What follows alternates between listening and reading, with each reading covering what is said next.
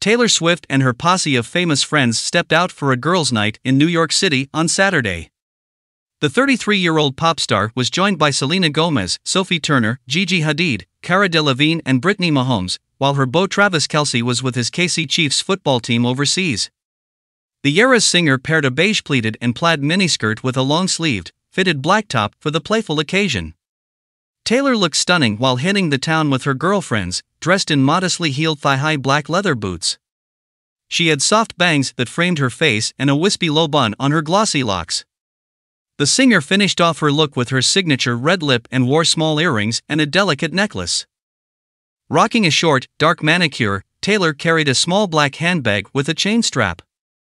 Mahomes led the group of women, who were arranged in a line.